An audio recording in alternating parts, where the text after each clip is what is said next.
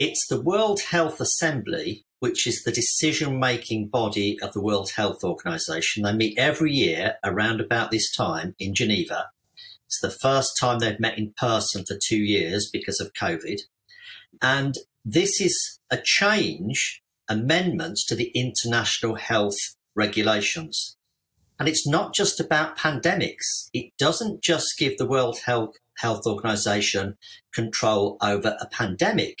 It allows them to call out a potential or actual health emergency.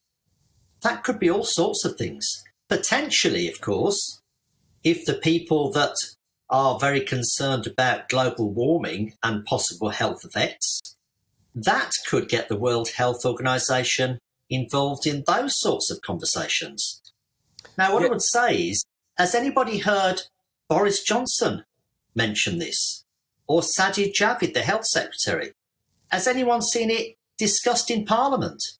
How many people in the public have heard about this? Now, the one good thing is that even if this does get passed between the 22nd and the 28th of this month, that's not the end of the story.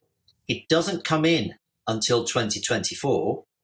And in fact, even countries that supposedly support the amendment, those countries have got 6 months to withdraw their agreement and stop that going forward. Whether it has to be unanimous, I've found that very difficult to get to the bottom of. The World Health Organization is very opaque in the way that it works.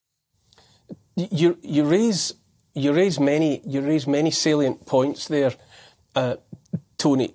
Not least the fact that it hasn't been discussed. You know, it's not just me, is it? You feel as if while a population is on its knees with exhaustion, you know, having been through the last couple of years, major things, not slight, major things are being slipped past a population that's exhausted.